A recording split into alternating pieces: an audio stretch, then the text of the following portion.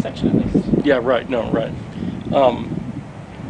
While I appreciated Greg Lanting apologizing, I think that there is a serious issue here that people in Twin Falls and the City Council need to deal with. You can't have a public official attacking a citizen dishonestly.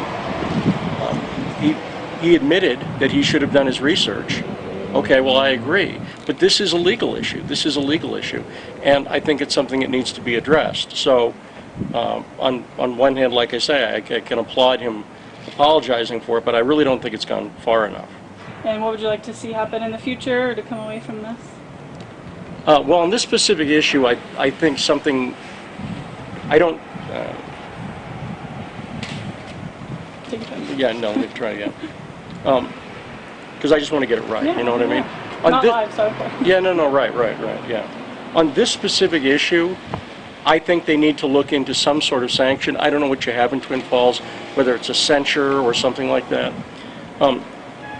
More broadly, I think that there are legitimate concerns that people in Twin Falls have.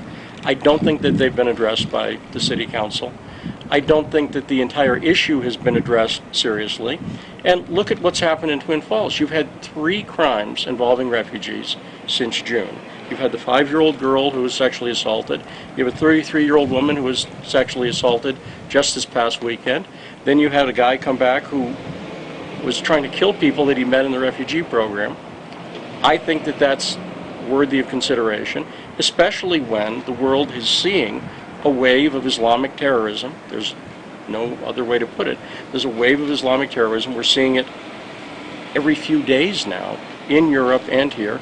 And without blaming everybody, you have to look at it and go, well, there is a problem here and it's something to be considered. So I think the citizens in Twin Falls have tried to bring these issues up, and all that's happened so far is they've been accused of being racist, they've been attacked by City Council, and I think it's time to look at not just the issues of the refugees, but also what brought them here in the first place. There's economics, and I don't think it's a situation that's worked well for the citizens of Twin Falls or the refugees, by the way. Anything else you'd like to add? Anything about asking about? I don't think so. You have anything? I think we're good.